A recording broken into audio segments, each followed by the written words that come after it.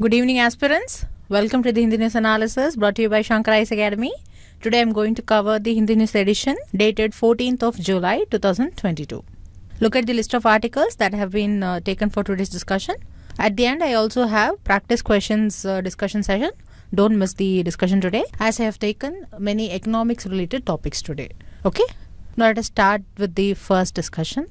Now let us take up this data point here. It talks about the demographic dividend of India and other countries. It also provides data on working age population in our country, then the states that are having high elderly population, etc. So first let us understand what do you mean by the term demographic dividend. Then we'll discuss the data that is mentioned in these graphs. See, when the working age population is growing faster than other age groups, then these conditions yield an opportunity for accelerated economic growth. This is known as the demographic dividend.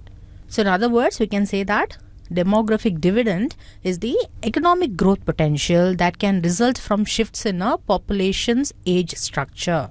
Here, the growth potential is mainly because the share of working age population is larger than the share of non-working age population. So overall, we can say that demographic dividend depends on working age population. Then what is this working age population? It is the people who are in the age group of 15 years to 64 years.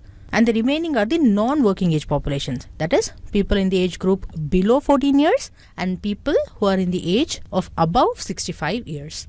And also remember that these non-working age population are the dependent population. Now, the economic growth because of demographic dividend is resulting from the shifts in population's age structure. This is what I said. But how this shift happens? It is generally brought on by a decline in fertility rates and decline in mortality rates. Because when the fertility rates are low, the population is not replaced. And when the mortality rates are low, that means people who are above the age group of 65 years are more. That is, the dependent population will be more than the working age population. Now, this demographic dividend has been given quite importance in economics because historically it has contributed up to 15% of the overall growth in advanced economies. So even for countries like India, demographic dividend is important. Now let us see what the data point says about India's demographic dividend. Look at this first graph. It provides the percentage of population in an age group from 1950s till the current time, and it also provides projections for 2100s. As you can see, this yellow line and this green line, they indicate working age population. And as you can see, both have a declining trend after 2060s. Now, other than these two lines, the remaining ones indicate the non-working age population. And in that, if you see the line, that is the blue line, which is about the 65 plus age group population, it is shown to increase tremendously. Other than this line, all the other lines are declining only. So from this graph, what we can infer is the 65 plus age group population will constitute 30% of our total population in the year 2100. So the conclusion is, in about 80 years from now, India's share of working age population will decrease, but the share of dependent population of India will increase. Okay, now let us take up the second graph. Now it provides state-wise data for India. Here this vertical axis denotes the projected percentage of population in 2036 for the age group 15 to 59. And this horizontal axis indicates the projected percentage of population in the age of over 60 years. So from this data, what we can infer is states like Kerala, Tamil Nadu and Himachal Pradesh, they are projected to see a higher elderly population than the youth population by the year 2036. Particularly if you take Kerala, it is projected to see an elderly population of 23% by 2036. So that means it will have a working age population below 60%.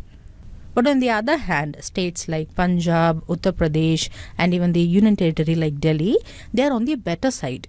Because their 60 plus population is projected to be less in 2036 and they are projected to have over 60% of working age population in 2036. So their working age population is projected to be more in 2036. What this means?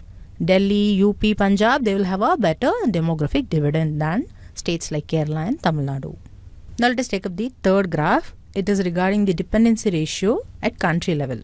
it shows that countries such as South Korea and Japan, they will have a dependent population of about 95% by the year 2052. So only 5% in these countries will be working age population. You can understand how much the growth will get affected in these countries. But in the countries like UAE, the dependent population is projected to be below 40%. And India is in the middle here because we are projected to have a dependent population of about 50% by the year 2052. This means 50% of India's population in the year 2052 will be non-working population. Even our neighbors like Pakistan and Bangladesh also in the same position. They will be also having around 50% population in the non-working category. Now let us take this last graph. It mentions about the out-of-pocket expenditure. What is this out-of-pocket expenditure? It refers to the direct payments that are made by individuals to the healthcare providers at the time of getting services. So these represent the expenditures which are borne directly by the patient, especially when the insurance does not cover the full cost of health service. And already many economic surveys and National Family Health Surveys of India have projected and estimated that India has one of the highest levels of out-of-pocket expenditure in the world. Already 17% of our population spends more than 10% of their income on health. This is higher than the global average. See, this out-of-pocket expenditure assumes significance because when we get older, medical expenses increase, right? But at the same time, the income will be meager. Especially, only those people who will be having income who will be getting pension. That is why this graph focuses on both pension as well as the out-of-pocket expenditure.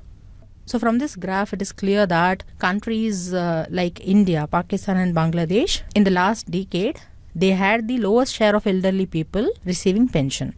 But at the same time, these are the countries that also had the highest share of out-of-pocket expenditure in health. And regarding India, the data shows that only about 25% of elderly people in India have received pension, but the out-of-pocket expenditure was over 50%. So more than 50% of money is borne by the patient. If you compare India with China, from this data you can see that nearly 100% of elderly people in China, they have received pension in the last decade. And even the out-of-pocket expenditure is not more, it is little over 30%. So China is at a much better position than India with respect to expenses regarding health for the elderly people. So these are the data that we can get from the data point. Always, demographic dividend of India has been praised because currently we have a good working age population. But from the projections which we saw today, it is clear that this scenario will not remain same in the future because the population which is now young will get older in the coming years, and definitely it will be having an impact on the growth potential of our country. So where you can use such kinds of data? You can use these projections when you talk about what kinds of measures need to be taken by the government for the elderly people and why there is a need for it. And you can also mention these data when you talk about how India can use its current demographic dividend for its growth and development. Or there could also be a simple statement in prelims saying that India has highest out-of-pocket expenditure. And that statement would be correct. So data like these could be used not only in mains but also in prelims if you understand its context. So with these points in mind, now let us get to the next discussion. Our next discussion is with respect to this OPED article. As you can see here, it talks about the Sputnik V vaccine and right to travel. So what is the relation between these two? See, recently a petition sought to modify Indian government's COVID-19 policy to allow voluntary vaccination of persons who have been vaccinated with Sputnik V vaccine. The petition was filed because World Health Organization has not yet certified Sputnik V in its approved list of vaccines. So this restricts people who have been vaccinated with this vaccine from going abroad or overseas. And therefore, the petitioner's overseas travel plan has been affected by this. And as one of the measures, the petitioner wanted to be vaccinated with another vaccine that is listed in WHO's approved list. But it could not be done as India's COVID-19 policy does not allow for revaccination as of now. Therefore, finally, the petitioner moved the court, but this petition has been dismissed by the Supreme Court now. And it has denied the right to travel abroad to the petitioner by doing so. Due to this, now the focus is turning on the right to travel abroad. See, rights related topics are UPSC favorites. So today we are going to focus on what is Indian Supreme Court's stand on right to travel abroad, what the international laws say in this regard, and we'll also know whether right to travel abroad is a fundamental right or not.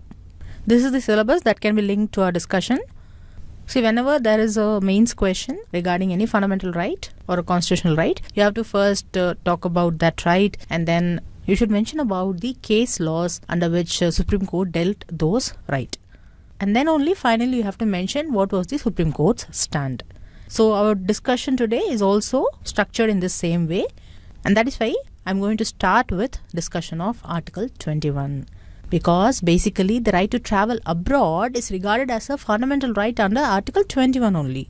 Supreme Court has made many interpretations of this article. As you know, it provides for the right to life and liberty. Now regarding this article, Supreme Court has said that the right to life does not have a mere black and white legal meaning. This means an individual's right to live, but at the same time, it also means more than the right of an individual to survive. So Supreme Court held that the right to live a fulfilling and respectable life is known as the right to life. And these viewpoints have been reflected in different case laws. Let us see them now. The first important case law is the Satwant Singh Sahni versus D. Ramaratnam 1967 case law. In the Supreme Court held that the right to travel abroad is to be read as an intrinsic part of Article 21. Here, Supreme Court established that personal liberty under Article 21 involves the right of locomotion and the right to travel abroad. The second important case law is the Maneka Gandhi versus Union of India case law of 1978. In this case, Supreme Court held that personal liberty in Article 21 is of the widest amplitude. So it covers a variety of rights which constitutes the personal liberty of a man. This was what held by Supreme Court in this Maneka Gandhi case law. The next important case law is Satish Chandra Verma versus Union of India case law. Here, Supreme Court equated the right to travel abroad to be a basic and genuine human right. Like, you know, how we have the right to marry and have family. Similar to that, right to travel abroad is also a basic and genuine human right according to Supreme Court. It even observed that the right to travel abroad nourishes the independent and self-determining creative character of the individual. So, it is a basic human right. The next important case law is a recent one. It is Parvesh Noordin Lokhandwala versus State of Maharashtra. It is a 2020 case law. In the Supreme Court held that the right to travel abroad is a part of fundamental right to dignity and personal liberty. So from these four case laws, you would have understood that time and again, Supreme Court has held that right to travel abroad is a fundamental right. Here you should understand the right to move freely throughout the territory of India is guaranteed as a separate right under Article 19 of Indian Constitution. But this right to travel abroad is derived from the right to life and personal liberty which is provided under Article 21. So don't get confused. Therefore, it is a settled jurisprudence that an Indian citizen has the freedom to go anywhere, to work anywhere and to live anywhere. But still, it can be restricted. It can be restricted only when the law forbids someone from doing so. But even such a law is subjected to scrutiny by the court under the constitutional parameters of reasonableness. This is what we call as the reasonable restriction. So what are the reasonable restrictions present with respect to travelling abroad?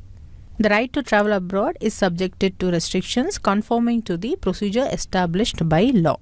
The important thing here is that the restrictions need to be fair, just and reasonable, and it must be in conformity to the principles of natural justice.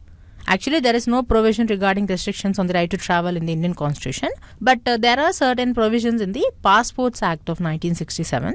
In this Act, Section 10, Clause 3 specifies certain circumstances where the passport authorities may cancel, revoke, vary or impound the passport or travel document.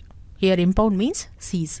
See, when a passport or a travel document is cancelled, revoked or seized, then that person cannot travel abroad, right? So, it provides circumstances under which a passport can be cancelled, revoked or seized. One such circumstance is when the passport is obtained by fraud or when it is wrongfully possessed. See, in the recent times, COVID-related restrictions have also been there, and in that context only, this OPED article assumes importance. We'll see more about the OPED article and the case mentioned in it later. Now here just look at the other important circumstances where traveling abroad can be restricted. So it also includes when there is a pending criminal case before a court of law. So this is what the Indian laws and constitution says about right to travel abroad. Now let us see what the international law says in this regard. Particularly, the international law that deals with the right to travel abroad is the 1966 ICCPR, which is International Covenant on Civil and Political Rights. See, ICCPR is a key international human rights treaty. It provides a range of protections for civil rights and political rights. And one of them is right to travel abroad.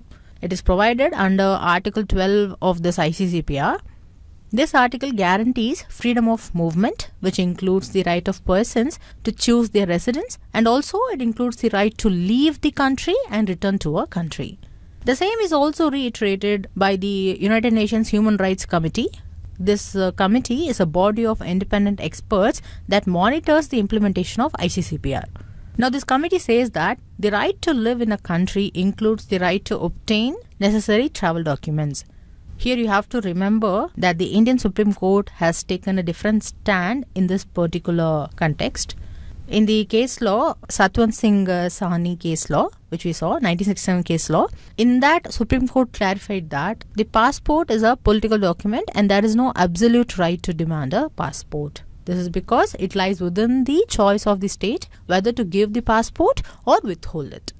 Now, since the passport establishes the respectability of the holder, Supreme Court observed that it is reasonable that the government need not give passport to a person if it does not consider the person to be worthy of it.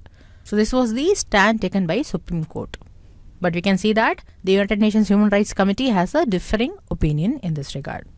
But you should remember, whenever there is a friction between an international law and a national law, the national law would prevail. This was actually held by Supreme Court in a case law, Gramophone Company of India versus Virendra Pandey. So here the Indian Supreme Court's stand would prevail. So even though United Nations Human Rights Committee says right to live in a country includes right to obtain necessary travel documents, it need not be a right in our country. So these are some of the details that you have to know regarding right to travel abroad, which you can use in your mains answer writing.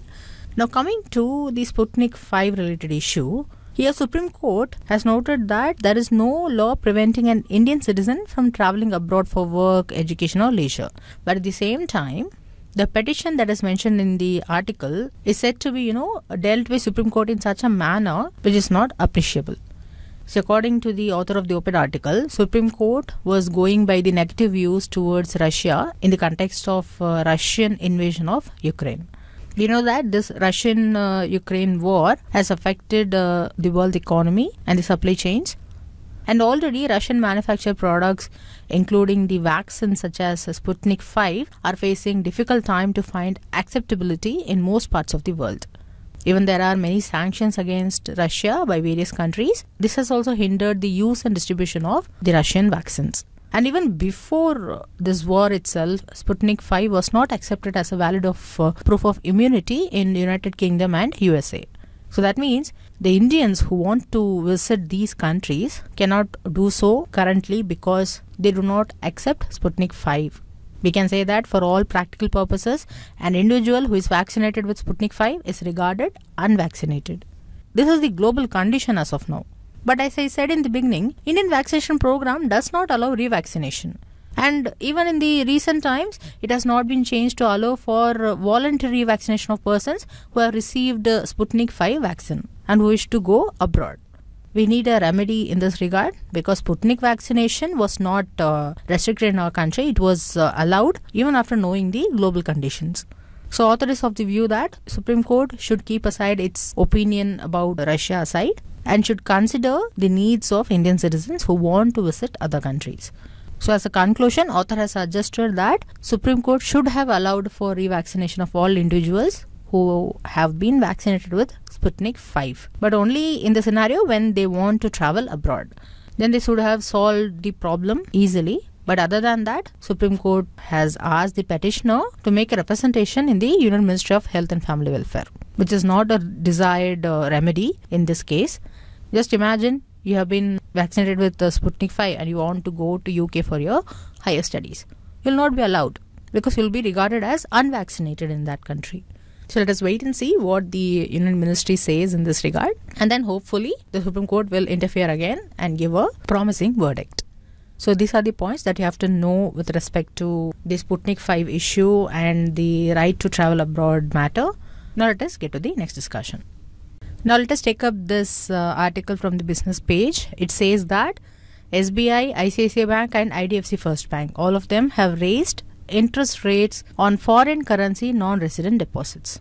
So from an exam point of view, we need to know about foreign currency non-resident deposits, in short FCNR deposits. See, it is related to non-resident Indians, that is NRIs. As you know, an NRI is an Indian citizen living in a foreign country for a defined period. Now, when the NRI want to invest in India, they should have any of the three types of accounts. The first type is the FCNR account, foreign currency non-resident bank account. Second one is the NRE account, that is non-resident external account. And the third one is NRO account, which is non-resident ordinary account. Our focus is on the first type. This FCNR account allows NRIs to invest foreign currency in term deposits in India and earn tax-free interest. See here, term deposit refers to a fixed term investment which includes the deposit of a money into an account. Now such FCNR accounts have certain features. Firstly, they are foreign currency denominated accounts. This feature means that the money will not be converted to rupee denomination, because here the NRI is investing the foreign currency only. So it will not be converted to rupee denomination. Rather, the money will continue to be maintained in the NRI's preferred choice of currency, which is approved by the RBI. Second feature is this account is not a savings account but a term deposit account. That means it is a fixed term investment, right? So it has a minimum tenure of 1 year and a maximum tenure of 5 years. Generally, in a term deposit, premature withdrawal is not allowed, but in case of FCNR, premature withdrawal is allowed by banks, but the interest is paid only post completion of 1 year. This is the second feature. Now, the third one is such accounts are non-taxable. It means the interest income on these accounts is not subject to taxation as per Indian laws. And also remember that NRIs can freely repatriate both the interest and the principal income abroad. Here, repatriate in the sense NRIs can freely send the money back to the country where they are residing. And also these FCNR deposits makes the NRIs eligible for loans in India. And even the FCNR account could be opened with 2 or more joint NRI account holders. So these are certain important features of FCNR accounts. Now it has many benefits. For example, it is beneficial for the NRIs who live in countries where interest rates are low. For example, those who live in US, UK, Canada, Australia. Because since the FCNR interest rates in India are higher, they can benefit from this high interest rate while holding their deposit in a foreign currency. Another benefit is that it also protects the NRIs against exchange rate fluctuations. So due to these importance, FCNR deposits and accounts hold importance. These are the important details that you need to know from prelims perspective. It is enough. If you know these basics, you can easily attempt a question that is based on FCNR account. Now let us take up the next news article. Now let us take up this another business page article. It says that a massive crash was observed in the refining margins of diesel, petrol and aviation turbine fuel. And it also mentions that this coincided with a cool off in crude oil prices from their peaks in June. So all this has diminished the super profits of refiners. You can understand that the language used is quite difficult here. So let us simplify this article now. So basically the article says that the government has imposed a 6 rupee litre tax on the export of petrol and aviation turbine fuel. Along with this, a rupees 13 per litre tax is also imposed on export of diesel. Additionally, government has also levied rupees 23,250 per ton windfall tax on crude oil that is produced domestically. So let us understand what is this windfall tax, then we will understand the news article easily. So windfall in English literally means a jackpot.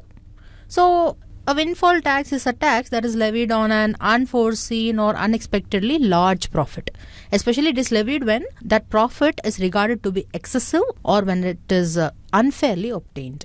Now let us come to the actual definition of windfall tax. It is the tax levied by governments against certain industries when economic conditions allow those industries to experience above average profits. Okay, so here they have above average profits. They have a windfall or jackpot. And this is happening because of certain favorable economic conditions. And note that these windfall taxes are primarily levied on companies in the targeted industry that have benefited the most from the economic windfall. And in today's case, the targeted industry is the oil refineries. Also know that most often this windfall tax is levied on commodity-based businesses. Now let us come to the question of why windfall tax is imposed on oil now. See, according to the government, ONGC, that is Oil and Natural Gas Company, and other oil-related companies experienced bumper profits in the March quarter. That is during the March period. And this happened when the international prices increased to a nearly 14-year high, and at that time, the price per barrel was $139. And due to this, the oil companies, they gained more profits. And this is why the windfall tax is levied on oil companies now, according to the government. But if you read the article, it says that the levy of windfall tax now is questionable actually. Why it is saying so? See, in the news article it was mentioned, right? There was a massive crash in the refining spreads or margins of diesel, gasoline and aviation turbine fuel, and it also coincided with the reduction in the price of crude oils. Here, refining spreads means the crack spreads. It refers to the overall pricing difference that is between a barrel of crude oil and the petroleum products that is refined from it. Let me take an example to make it simple for you. Assume that there is a barrel of crude oil and it is priced at $51 per barrel. And there is 42 gallons of a gasoline product that could be refined from one barrel. Now here also assume that the gasoline product which is refined from this crude oil is priced at $2 per gallon. So that means if 42 gallons is there in one barrel and if 1 gallon is $2, so 2 into 42 will be 84. So totally in 1 barrel of crude oil, the refiner will get $84 after refining the gasoline product. So here the crack spread is nothing but 84 minus 51, which is equal to $33. This difference is called as the crack spread or the refining spread. Now, according to the news article, this refining spread has reduced, and it happened at a time when there was a reduction in the price of crude oil also. So all this together affected the profits of oil refineries. And hence, the article is claiming that there was actually no profit, and then why windfall tax is now levied by the government is not known. They claim that the realized refining spread on diesel and gasoline has fallen to a near loss-making levels. And similarly, even the realization on aviation turbine fuel and crude oil went below 15-year averages. Now, this windfall tax is due later this week. It has to be paid by then. And after that, we'll know whether the tax is continued or not. So, I hope you had an understanding of what is this windfall tax and what the article tries to convey to us. Sometimes when you just know the meaning of an English term, you can easily at least assume what it could mean. So with this news article, we are going to the next session of practice questions discussion session. This is the first question. With reference to taxes, consider the following statements. First statement given is, Pigovian tax is a tax levied for negative externalities. See, in today's discussion, we saw about windfall tax. Okay. And this is a Pigovian tax. It is a tax that is assessed against individuals or businesses for engaging in activities that create adverse side effects for society. So it includes activities that create environmental pollution, which strains public health care, like, the sale of tobacco products, it strains the health care, and also those activities which have any other side effects that have an external and negative impact. Now, this statement mentions as negative externalities. What does that mean? It refers to a byproduct which is produced by some individual businesses or industries that has negative impact on society. Here, the society pays the price. For example, air pollution, noise pollution, toxic runoff, killing of pollinators through the use of pesticides, all these are negative externalities. And this Pigovian tax is levied for negative externality only. So, the first statement is correct. Let us take up the second statement. Carbon tax is an example of Pigovian tax. See, one of the most popular Pigovian tax is carbon emissions tax only. As you know, in a carbon emissions tax, the government imposes tax on a company when it burns fossil fuels. Other examples of Pigovian tax could include a tax on plastic bags and sometimes even tax on paper bags. For example, in Europe, it encourages consumers to bring their own reusable bags from home, and for that it imposes plastic and paper tax. So here both the statements given are correct, and the question also asks you to choose the correct statements. So the correct answer is option C, both 1 and 2. Now let us take up this next question. What do you mean by demographic dividend? Option A, a rise in the rate of economic growth due to a higher share of working age people in the population. Option B, a rise in the rate of literacy due to development of educational institutions. Option C, a rise in standard living of the people due to the growth of alternative livelihood practices. Option D, a rise in the gross employment ratio of a country due to government policies. See, remember, whenever you see the term demographic dividend, it should be linked to the working age population. So the correct answer is option A. Now look at this next question. It is also framed based on the demographic dividend topic. Which of the following cannot be considered as measures to be taken so that demographic dividend would benefit? Option A, increased spending on health. Option B, increased spending on education. Option C, decreased investments in research and development. Option D, increased efforts for skill development. See, during discussion we saw that to have demographic dividend, the share of working age population should be larger than the non-working age population. This is because people are one nation's greatest resources. But even there are certain countries which might have larger working age population, but still they may lag in development. So those countries might take certain measures so that their demographic dividend would benefit. And such measures include increased spending on health and education, then increased investment in research and development, then investing more in skill development, etc. So that means option C is incorrect. It should be increased investments, not decreased investments. Now I have given the quiz question of today as a poll. You can attend the poll after listening to today's video. I also have a mains question today. Keep writing mains answers and develop the habit of writing first. And in today's question, you can use many of the points that we discussed during discussion itself. And don't stop with the points which we saw today. You can also add additional points from your own viewpoints. So with this, I'm winding up today's sessions. If you like today's video, don't forget to click the like button. You can share your experience in the comment section and also share this video with your friends who are preparing for the civil services examination. And those who have not subscribed yet, immediately subscribe to our channel for receiving regular updates regarding civil services preparation. Thank you.